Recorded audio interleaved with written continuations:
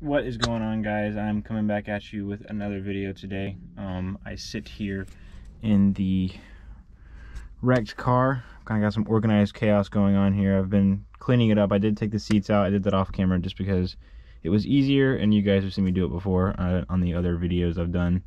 But I've just been kind of organizing some stuff that I'm keeping. I got some stuff out there that I will be selling or getting rid of, trashing, whatever, anything like that.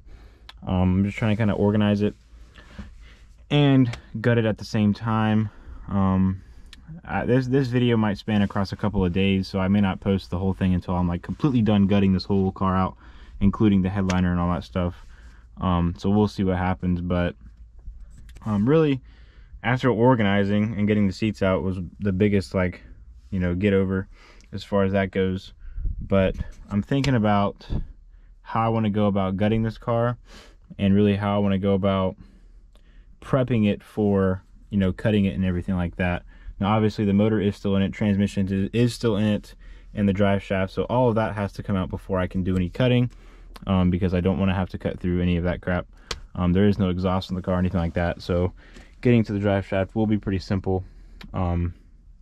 However, just kind of thinking about how I want to do it is going to be tricky just because of all the wiring in this car. As you know, if you saw the video with the black car, when I gutted that car out, or at least the front half, behind this dash is a crap load of wiring that has to be removed. And then also the wiring that goes kind of under the car, under the carpets, stuff like that, will either have to be removed or I will just end up cutting through it. I don't really know. Kind of what I want to do is take all of the wiring out of the car, even like all this like loomed up stuff right here. I kind of want to just remove every single bit of it. That way I have a clean slate when I get to the trailer aspect of it, where I can wire things as far as like the taillights go, because obviously those will need to work for the trailer. But really, like, having a clean slate will be nice when I get to the wiring part, so I can run wiring for just the taillights. And really I think that's all you need for this, just the taillights, and then you'd have to have a plug on my end for the car that I will be towing it with. But that's kind of, I just wanted to go over that real quick. I would probably just do a lot of time lapses for me taking out some stuff, just because it's easier for me to do. And I think that most of you guys have probably done a lot of this tearing apart stuff, but most of this stuff I have done, but anything I haven't done, I'm probably gonna pick up the camera again and show you guys how to do it, or you guys can watch me struggle. You know, as far as getting stuff out. The dash, I kind of have an idea how to get out, so, because I have done it in the other car before, sorry. So that'll be fun. And then obviously the pillars I did go over in one of my previous videos when I was removing the interior from the black car. But it shouldn't be too bad, don't mind this. I was also messing with that on how to get it out, as well as the light. The headliner is probably going to be a pretty difficult part. I think you have to have the sunroof open for that. I'm not completely sure, but I think you do, because there are some bolts that go across the top. So that'll be interesting. And then obviously removing all of the side pieces here. But yeah, that's really about it. Just want to kind of give a walk through here, and I'm just going to kind of get to work as far as where I want to go with it. I think I'm going to start on the center console areas. I'm getting the center console out, which most of it already is, so a lot of the job there has already been done for me. Not for me, I did do it all. I did remove all the other stuff out of it to swap it over. However, that kind of helps me now where I have to get everything else out. So we'll see what happens, but hopefully can get this thing kind of gutted today. I don't really know where I want to stop, but I'll probably just go until sundown. So yeah, but I'll make sure I do show you guys how to get carpets out, stuff like that, because a lot of people want to swap carpets out. I did do it on my other car and I did not record it. So I'll show you guys how to do that in these cars, at least if you want to do it the easy way. A hard way would be to remove the heater core crap, but most people don't. They just cut it, and I'll show you guys where to cut in the event that you ever want to swap your carpets out, anything like that. But yeah, I'll go ahead and just set it up here in a minute, and I will get to working, taking stuff apart. So let's see what happens. Let's see what I get done.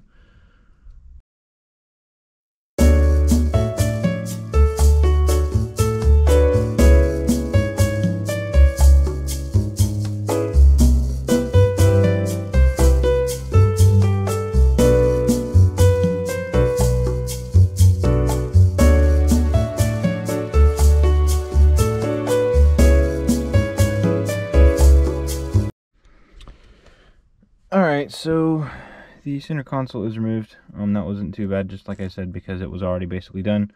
I'm going to remove the rear carpet now. I haven't done this in a wagon before. It probably isn't really difficult. Everything is already out of the way, like this item, or that side paneling, the pillar molding, pretty much everything is out of the way that I think would cause this to have an issue. I don't think there's any bolts right there. So this should be pretty straightforward. I might have to finesse these around somehow or another, but we'll see what happens there. But yeah, I'm gonna go ahead and try and yank this thing out. I'll leave it on regular video, so if I have to cut it at all, I can. But we'll see what happens. I've never seen the rear carpet of an E39 touring out, or even a sedan. Granted, I haven't had one, so we'll see what happens. But let's get at it. Let's see. This thing is so, oh well, this thing is so molded to itself. It's actually kind of tough to pull up, but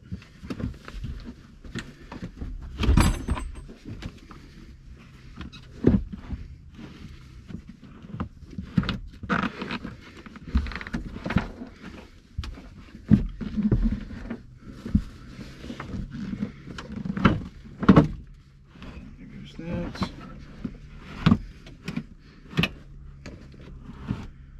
All right. So first hiccup looks like it's going to be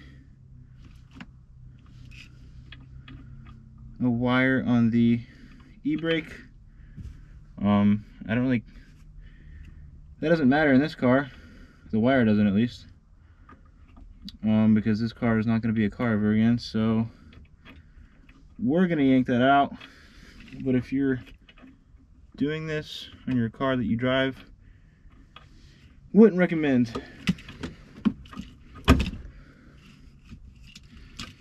We're going to yank that out, then figure out what other wires are in the way here.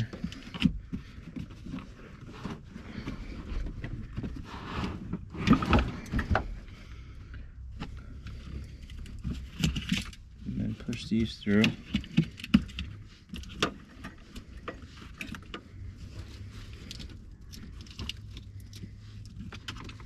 Doesn't matter. Let's see. So it looks like if you were doing this in any car, in any scenario, you would have to cut down the middle right there. So I'm going to go grab some cutters or something to cut that with, because the reason you have to cut it in the middle is only because of the wiring right here. The loom looks like it would be a problem to get through or to get behind. You wouldn't be able to put it behind the carpet, it looks like, because there's no cut straight through, as well as the e-brake, of course. You only have to cut this part though, you don't have to cut the back part. So I'm gonna go do that real quick. I'll just cut this part out.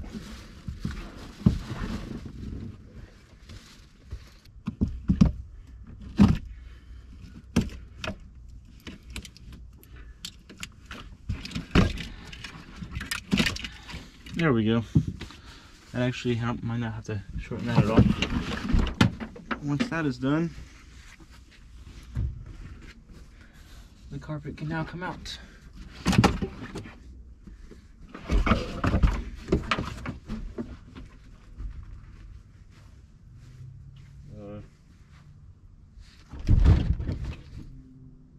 That didn't work. Let's just set it up.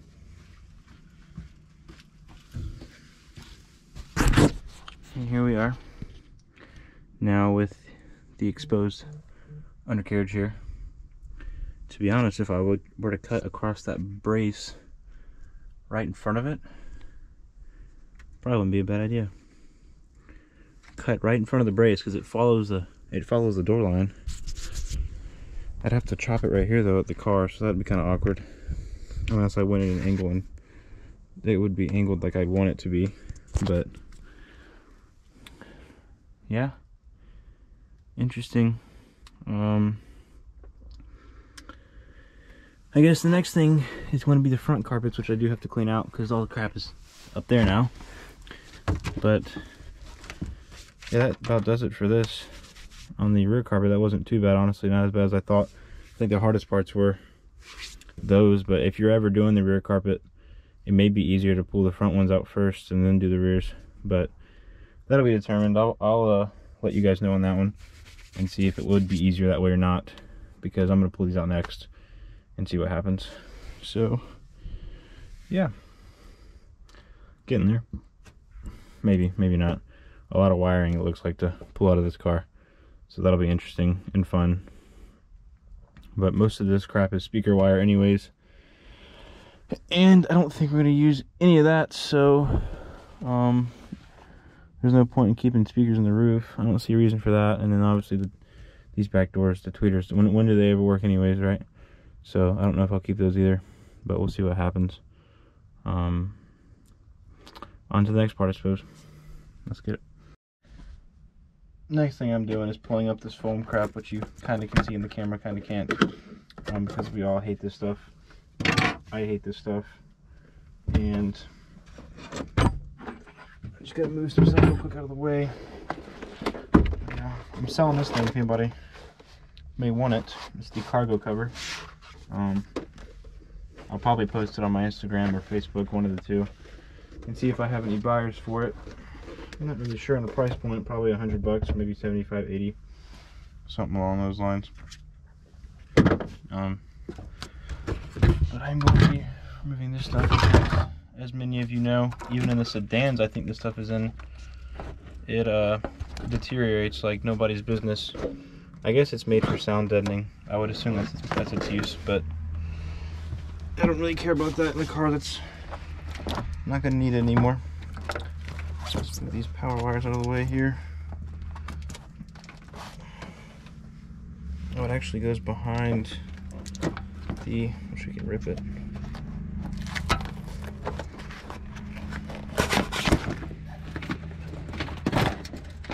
Most of it though.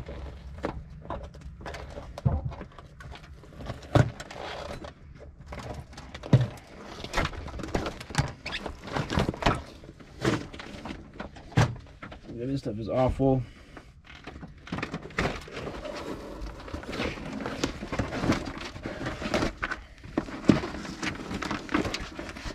Straight to the trash cans where this is all going.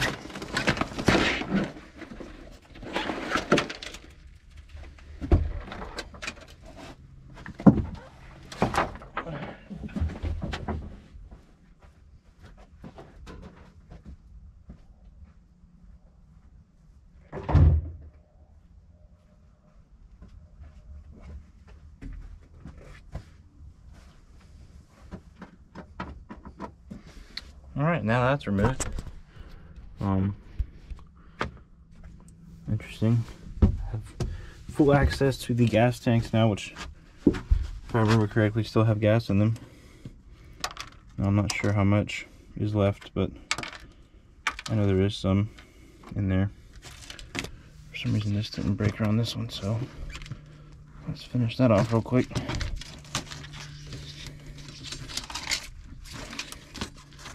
How about that?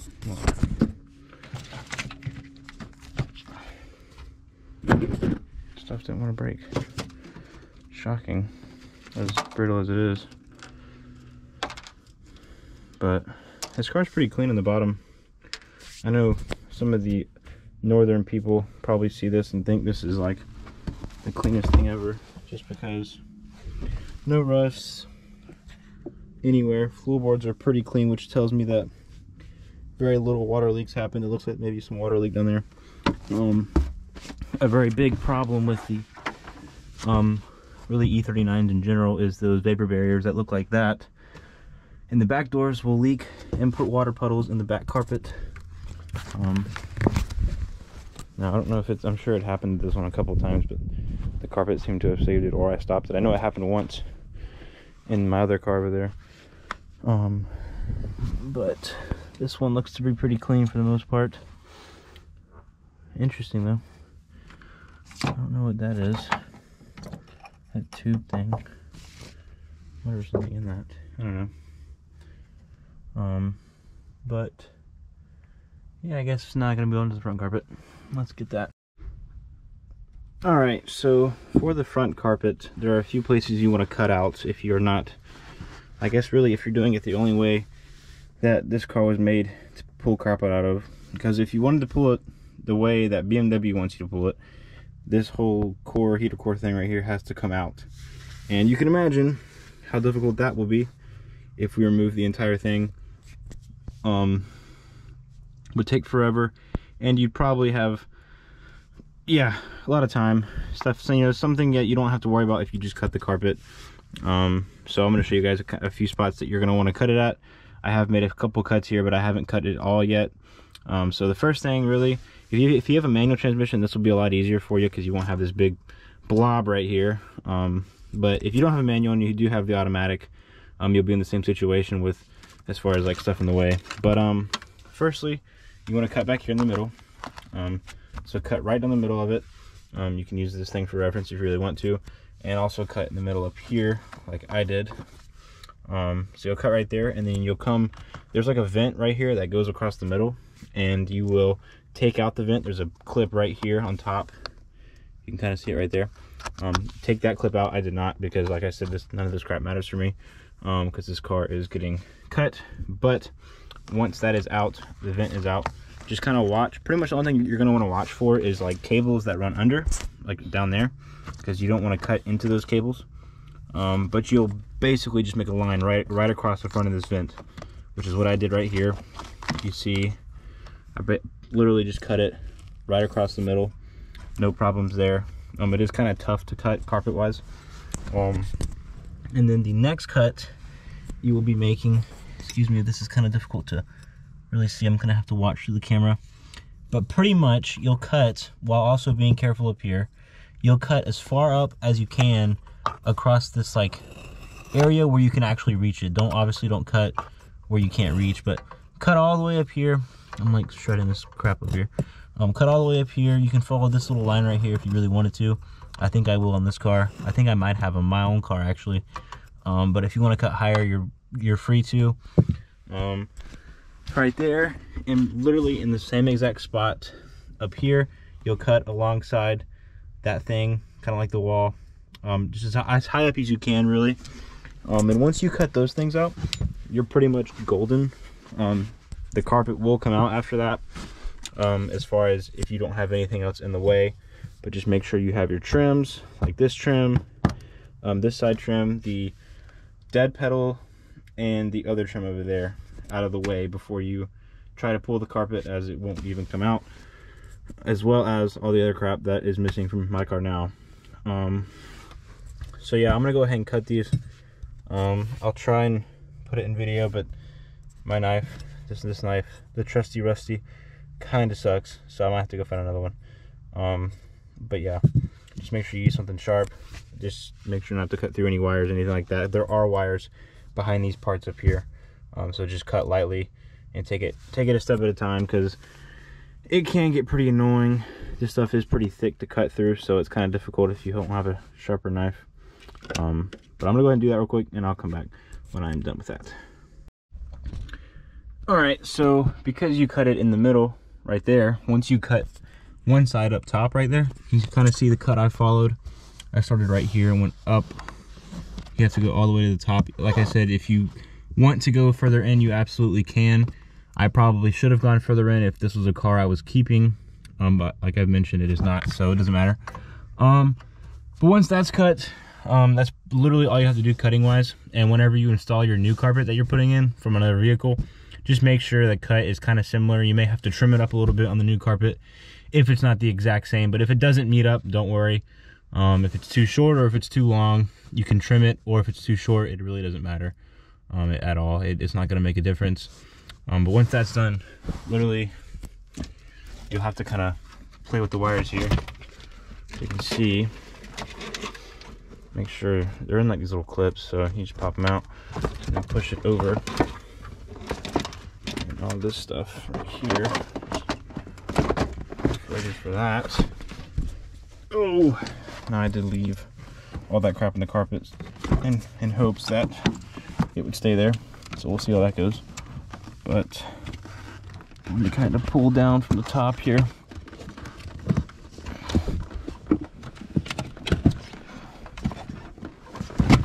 There we go. Its carpet's kind of glued in essentially in certain spots, so it is kind of finicky to get out. Put this right here. Is it gonna slide? Hopefully not. You can see right there, we are coming free. And bingo, she's out.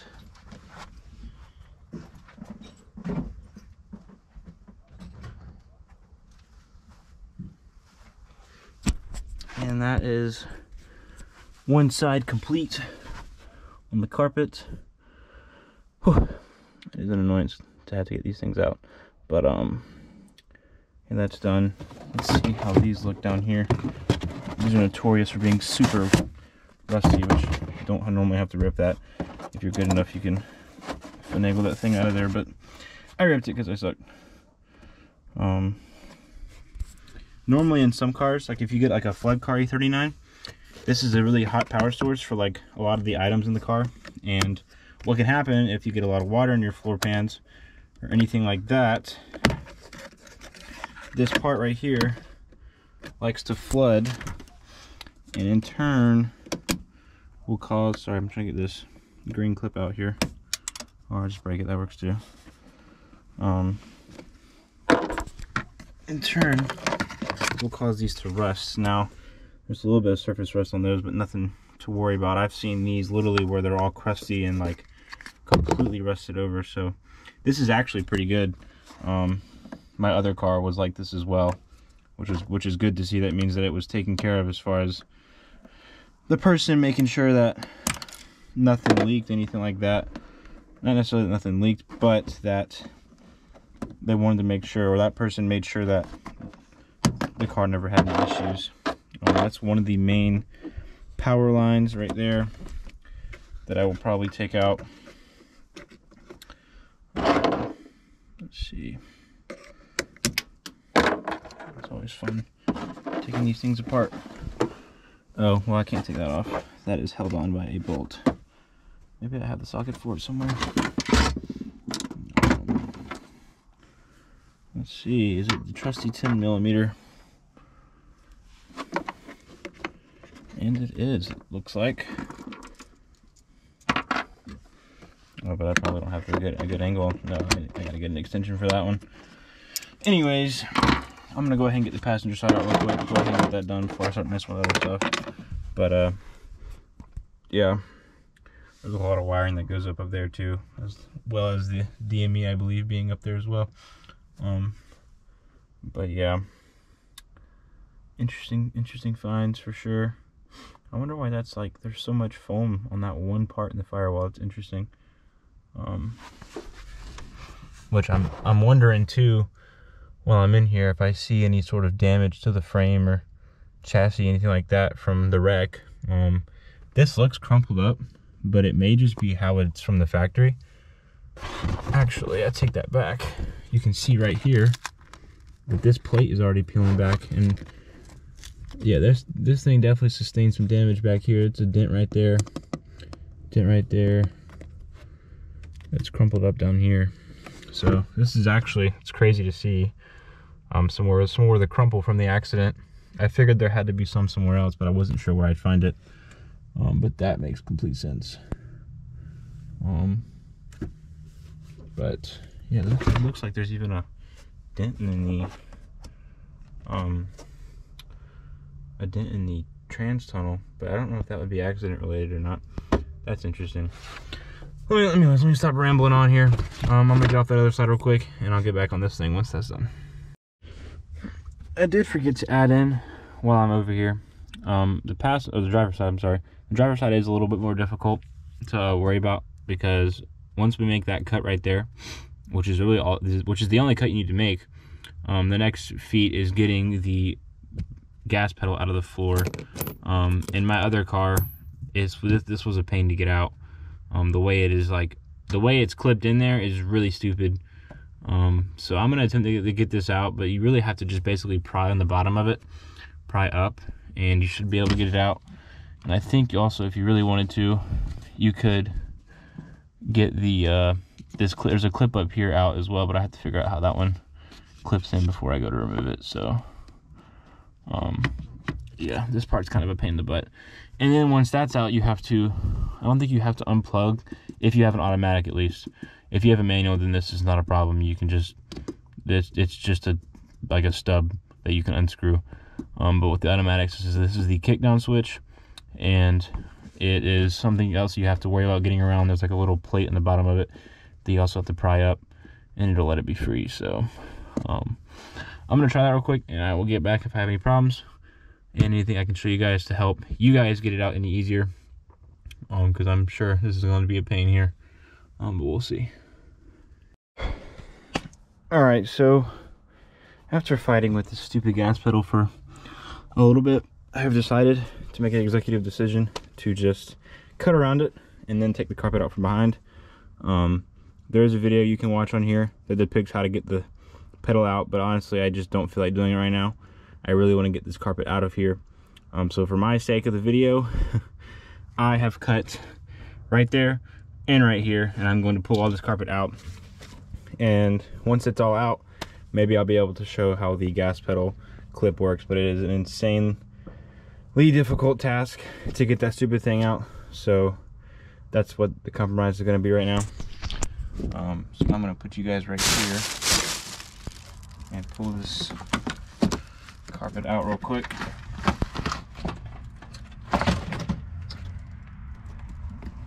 All right.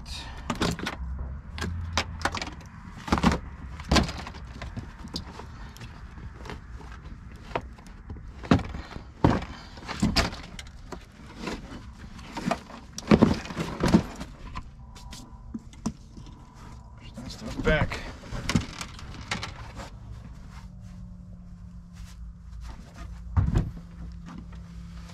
All right, now for this piece,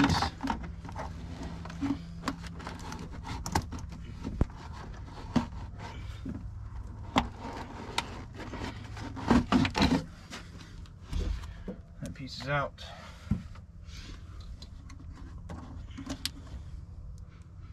Okay, let's see if I can show what we're looking at here. So I was told there is a clip right here, which, if I'm being honest, I don't even see on this pedal. So I was lied to. But this is what it looks like. And I don't know how to get it off. I'll be honest, not really sure. But that's pretty much it for today's video, guys. I got a lot done, I think, as opposed to what I started with in the beginning of the video. I got a pretty good majority of the interior gutted out. I think in the next video it's going to be removing the dash stuff. I'll take out the dash, the cluster.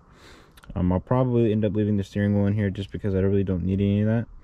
And I've been thinking about how I want to do the wiring crap, and I'm really thinking about, when I go to cut it, to just chop the wiring where it's at. Just because I think it's going to be easier than trying to pull the whole car. Because once I chop the wiring where it's at here, wherever I cut it, then I can just pull it out of the car from there. I mean, I'm going to pull the hot wires out because it only goes to that right there. And I think one of them goes to the engine bay. But I believe that if I just cut the wiring where it's at and then pull it all back, it'll honestly probably be easier for me than trying to do it the other way where I de-wire the entire car. That would be pretty difficult. But that will be pretty much it for today. That's where I'm going to stop. So I'll probably end up just posting this one, kind of gutting the interior for the most part. And I think next video, like I mentioned, the dash, I might try and do headliner, but we'll see how that goes. Lots of work there, but it'll be a learning experience, so we'll try that out. But thank you guys for watching. I do appreciate any of the love and all the love. And I will see you all in the next video. Peace.